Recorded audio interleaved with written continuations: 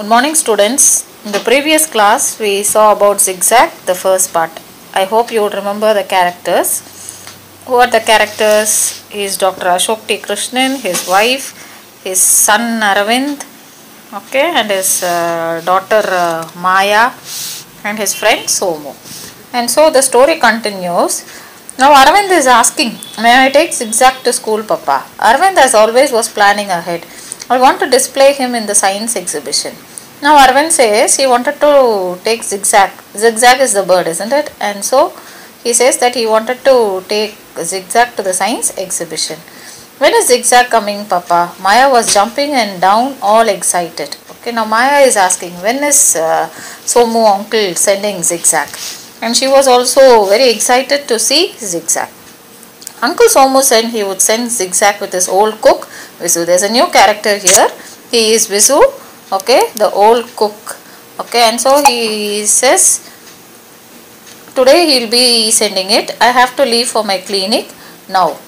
There he added, as the doorbell rang, that's probably them. Okay, and now when he was conveying this message that Uncle Somu would send it with his old cook Visu itself, they could hear the doorbell ringing, and there it was Visu. Indeed it was. Come in, zigzag, come in, dear, coaxed Visu, and in tottered the strangest, weirdest looking bird in the Krishnan family had ever seen. What do you mean by that? Tottered, the strangest means walked unsteadily, okay, and weirdest means unearthly, okay, you could have not seen that bird. That is the meaning of weirdest. About 1.5 feet tall. Now they are explaining its structure. Its bald head was fringed with a crown of shocking pink feathers, while the rest of its plumage was in various shades of the muddiest, sludgiest brown. What is the height of it? It is only 1.5 feet tall. And how was its head? Its head was bald. There was no hair there, okay. And fringed means bordered with a crown of shocking pink feathers. What color feathers? Pink. While the rest of its plumage means feather collection, was in various shades of the muddiest, sludgiest brown. That means different kinds of brown, that is mud color. Its curved beak was sunflower yellow. I hope you know sunflower yellow. And its eyes were the color of cola held to sunlight. Okay. This is zigzag, announced Visu with a flourish. His full name is Ziggy Zaga, king of the Tonga. Okay, zigzag short form, isn't it? And so it is Ziggy Zaga, king of the Tonga. How I am going to miss him. So beautifully he talks. He can even recite French poetry. Now this old cook, isn't it? He is describing zigzag, that he is able to talk beautifully and he can even recite French poetry. The object of all this praise was standing cool and unmoved with an expression of almost human grumpiness in his cola-colored eyes. How was zigzag? He never bothered about anything. He was just standing like that, okay? He did not worry about anything. Aravind, finding that zigzag was sulkily refusing to say a word despite all their efforts at striking a conversation, dashed into the kitchen to return with a plate heaped hurriedly with juicy fruit slices and some fruits nut. What did this Aravind do? He went into the kitchen and he brought some juicy fruits and nuts. Broad-eyed, brightened momentarily at zigzag, picked up a walnut. Do you know what is walnut? I hope you would have seen a walnut. And so what did the zigzag do? He picked up a walnut. But refusing to speak, he dropped one wrinkled eyelid in a solemn wink and flew clumsily to deposit the nut on the enormous chandelier hanging from the ceiling. What is this chandelier? It is a bunch of lights where we hang it on the ceiling. Bit by bit and in total silence, all the fruit on the plate was transferred to the chandelier and to the blades of the ceiling fan, now switched off. Okay, what did this zigzag do? He took away all the fruits and nuts that was in the plate. He took it one by one and he kept it on the wings of the fan and the chandelier. Okay, now the fan was switched off. Then perching comfortably on a curtain rod. Now perching means he sat comfortably on a curtain. Curtain means you know screen, isn't it? On that rod, zigzag dropped one wizened eyelid in another solemn wink as he sank his beak into a plump goa. What did he do now? He put his beak into a goa and he started eating it. Don't worry, children, Visu comforted as he left, noticing how disappointed they looked when zigzag stubbornly refused to say a single word to them even though they tried speaking to him in English, Hindi, Tamil and French. They tried to speak in many languages, okay, English, Hindi, Tamil and French, but Zigzag didn't open its mouth at all to speak. And so Visu is comforting them, don't worry children. Just wait till Zigzag settles down in his new home, then you have a great time listening to him. He says you have to give him time to settle, okay, and so then he would be speaking to you. Even when we move to a new place, we take some time to settle, isn't it? Just like that, we don't start speaking to others. As it happened, the children didn't have to wait for more than 10 minutes to have a great time listening to Zigzag.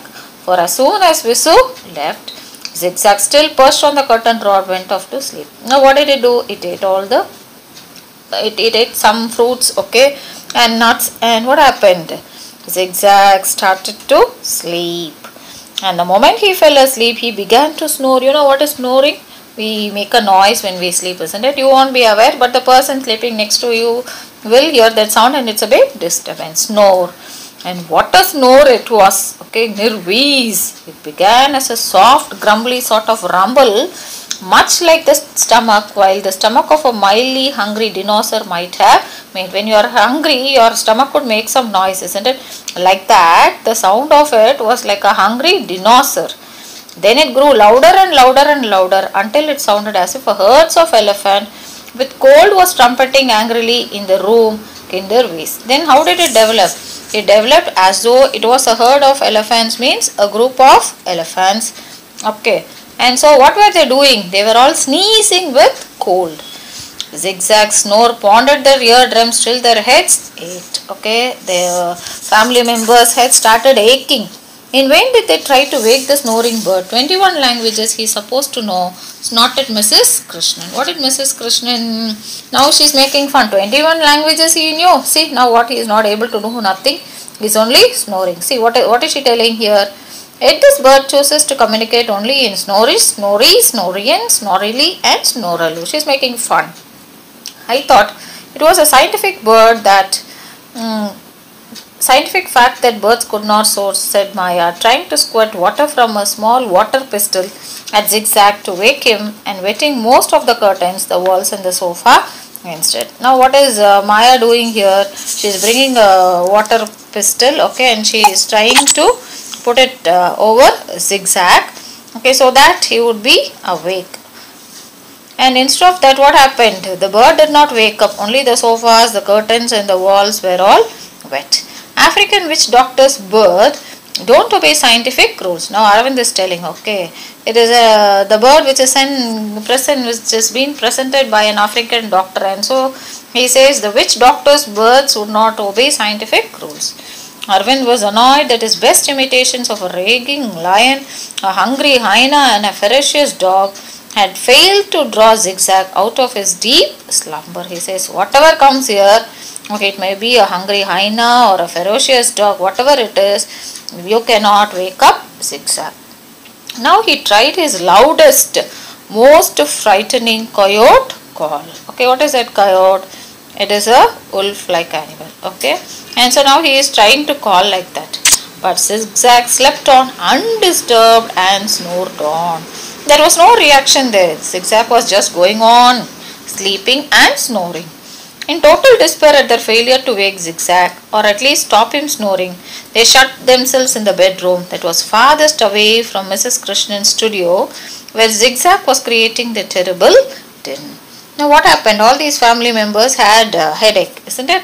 And so they went to a bedroom, okay, which was farthest away from Mrs. Krishnan's studio. Means what? It's a place where she sits and draws, not the studio where we take photos. Mrs. Krishnan was just unraveling a roll of cotton to stuff in her ears. Okay, what was she doing? She was taking a piece of cotton, okay, to put it into her ears. And they hate their mere Lakshmi, shrieking as if she had been electrocuted. That means what? She's been attacked by electric shock. They had a maid by name Lakshmi. What did she do? You know, hearts hammering, they rushed to the studio to find Lakshmi dancing and clapping her hands excitedly as she yelled, "We have been blessed, we have been truly blessed. It's raining papayas and bananas in this room." Actually, the bird Zigzag was in the studio. Okay, in that fan and the chandelier only, what did he do? He put up all the nuts and the fruits there. And so this Lakshmi entered in and she switched on the fan. And so what happened? All the fruits and the nuts that was on the chandelier and fan fell down, and it all fell on the picture. Now listen to the story, it will be interesting. They froze in horror. Okay, now they are all tensed. Lakshmi had apparently switched on the fan on which Zigzag had left some fruits and nuts. Half-pecked fruits streamed off the fan. What is it, half-pecked? Only it has eaten the half. The other half had come out and it has fallen down, dampening even Lakshmi's enthusiasm as a guava landed on her cheek with a soft squish and one walnut hit her forehead with a loud smack. What happened now? One part of the guava, okay, came down from the fan and it stuck on Lakshmi's cheek. And one walnut would be heavy. The name itself tells us walnut, isn't it? And so what happened? It hit her forehead with a loud smack-made sound. One slice of overripe papaya came whizzing off the fan as they washed it helplessly. It, oh horror, splattered all over Mrs. Krishnan's unfinished masterpiece, Sunset at Marina. What happened now? One piece of papaya, okay, which is overripe means it would be good to eat, okay, and soft. And so that splashed. Where did it splash? What is that unfinished masterpiece? It is the drawing that was done by Mrs. Krishnan to be put up at the exhibition. Okay, what is the topic? Sunset at Marina. Spreading streaks of goy, orange pulp and shiny black seeds all over it. What happened? You would have seen the seeds in the papaya, isn't it, or not? And so everywhere it spilled, okay, in the picture. Mrs. Krishnan groaned tragically and looked ready to shoot Zigzag. Now she was terribly angry. Okay, what happened? She was in pain and disappointment, that is groaned, okay, because she has done a wonderful painting and she has to exhibit her picture, but now what happened? Everything is spoiled. But he was saved by the bell, the telephone bell. Otherwise you should have shot, okay, Zigzag. They answered one call after another as all the neighbors rang up to demand what the awful kinderwee sound was and if they could please have some peace. Now what happened? The neighbors who were all near around Dr. Krishnan's house, they all started calling, okay, over phone one after the other, because they were all disturbed of that Zigzag snoring. And through all this commotion, Zigzag slept on unconcerned and snored on. Zigzag never felt about anything. Okay, he continued to sleep and he was going on snoring. Finally, an exhausted Mrs. Krishnan rang up her husband and going crazy with the sound of Zigzag snoring, plus all these angry telephone calls and my beautiful painting. Here her voice cracked. You know, Mrs. Jununwala, the art critic who lives upstairs, well, she heard Zigzag snoring and had the cheek to telephone and asked me whether I could sing a little softly when I took my singing lessons. Please contact Somu and find out what we should do. She is very much irritated. And so she is calling her husband and telling, see, I am getting all the phone calls from our neighbors. Each one is calling me and asking, what is this Zigzag snoring? Okay, and you know this art critic Jununwala who stays up on our house, isn't it? She is also calling me and telling me whether if I could sing slowly.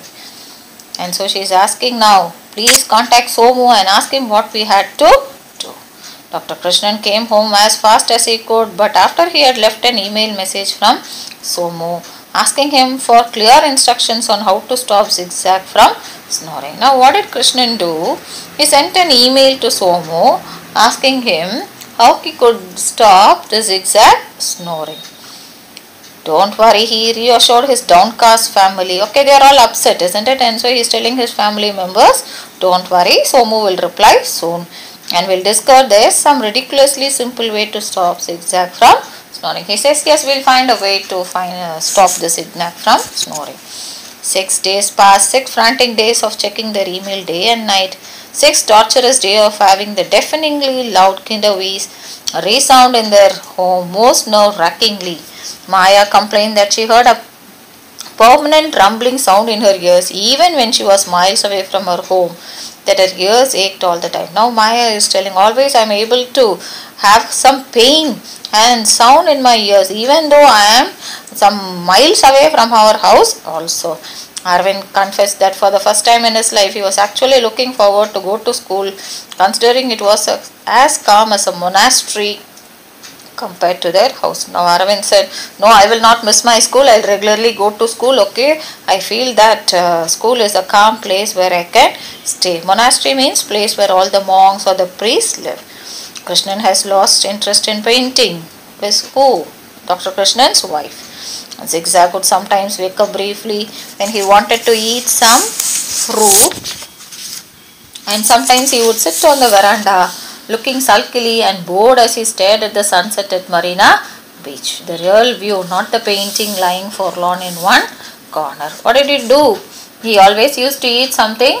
Okay, when he was bored, he used to look at, not even looking, staring at the sunset at Marina Beach. Okay, they were staying somewhere close to the Marina Beach, and so he was really looking at the beach. Not the painting lying forlorn in one corner. It was not talking about the picture Marina Beach. Ruined by streaks of hardening papaya. It is all destroyed, isn't it? Everywhere that papaya is stuck here and there. Zigzag never spoke to anyone, though everyone tried several times and in several languages to speak to him kindly. He only slept and snored. Though they tried to speak to him, okay, what did he do? He only slept and snored. On the 7th day, okay, now it is nearly a week that Zigzag had come to their place.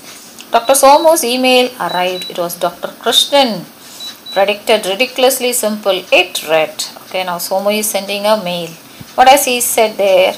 I have never heard Zigzag snore. In fact, Zigzag hardly ever sleeps. Love, Somu. And he is also telling, if you are finding it difficult, ask my cook visit to keep Zigzag. Okay, now he is sending a email that he has not heard Zigzag snore, and he says Zigzag hardly ever sleeps. That means very rarely it sleeps. And he also says if they are finding it difficult, to send it along with Somu.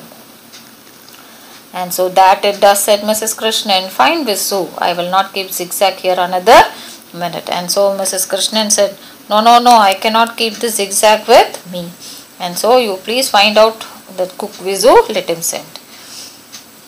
Call down, dear, I am leaving for my clinic now. Can't it wait till? Okay, he's telling, now I have to leave for my clinic. Okay, you just wait, we'll do something. No, it's now. Mrs. Krishnan was adamant. She was very adamant. She said, no, right now it has to move out of the house. I've invited some friends and our experts to come home and choose my paintings for the exhibition. This feathered snoring monster will drive us all mad. She's telling, no, I've invited some of my friends to come and choose the picture or the paintings for my exhibition. And so this bird will drive us all mad, will make us all mad. Come on then, Zigzag.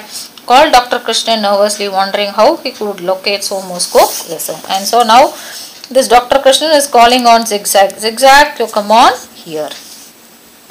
Why don't you wait in the car, Zigzag? He suggested. When they reached his clinic, his heart sinking at the thoughts of Zigzag's ear-shatteringly loud snore, adding to the din of the sobs and shrieks produced by the tiny patients waiting for him. Now he is thinking, this bird already used to snore and sleep.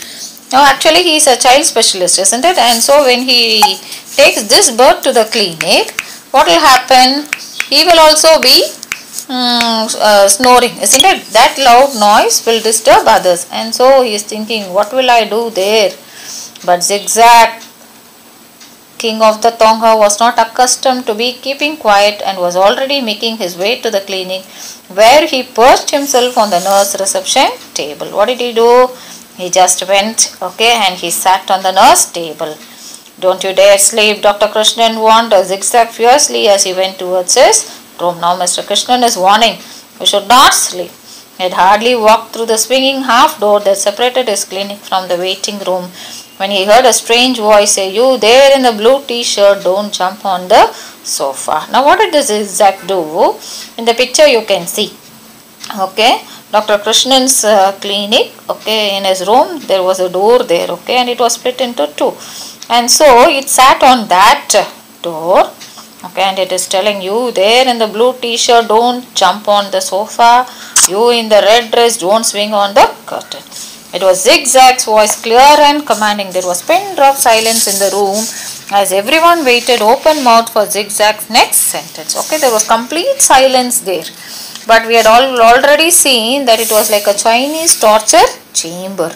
But now there was pin drop silence. Dr. Krishnan was amazed. Gone was Zigzag's bored and grumpy expression. Instead, the bird looked happy and alert as it went about the job it had been trained for, first with the African witch doctor and then with Somu. Okay, he was trained to take care of the patients there. Okay, first it was also with this African doctor, isn't it? Then with Dr.